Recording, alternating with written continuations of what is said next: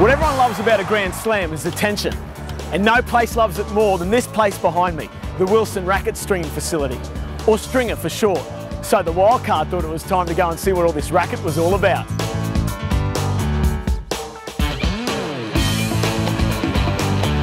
Joe, talk us through what you're doing right now. I'm doing the crosses in Marion Bartoli's racket. I'm putting natural gut in. Where it's got more tension, they have more power, is that right? More tension is more control. Looser tension is more power. So think of it a little bit like a trampoline. Springier the trampoline, the more shot it's going to give you. How long does it take to string a racket? It depends on whether you put a fire under me or not. If we do an on-court racket, we'll have this strung front to back in 12 minutes. How many rackets in this facility do you string a day?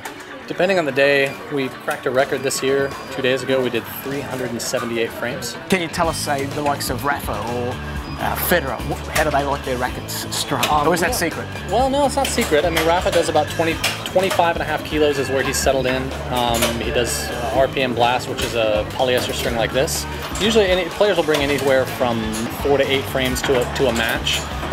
When they turn them into us, they'll drop off 2, 4, sometimes 6 at a time. I want you to have a look at a racket of mine. Oh, it's beauty though. Boy, it's like good condition. I was gonna say it's hardly been used. Dude. It links with the lack of talent. I better let you get back to it. Thanks for your time today. No problem at all.